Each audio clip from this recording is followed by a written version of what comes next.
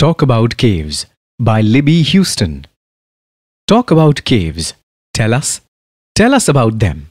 What's a cave? What's it like? My strong room, mine, said the dragon, where I hid my gorgeous gold.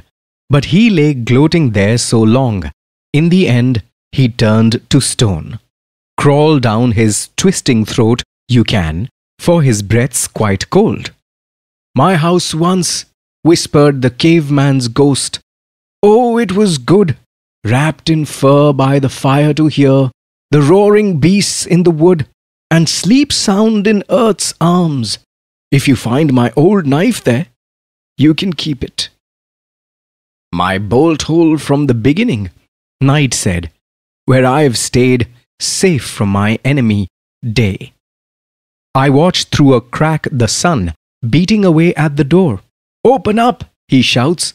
He'll never get in. My home, always, said water.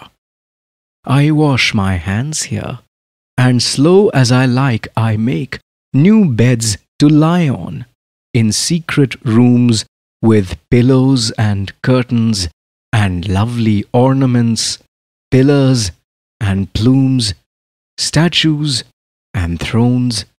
What colors the dark hides? I shape earth's bones. Don't disturb me, the bat said. This is where I hang my weary head.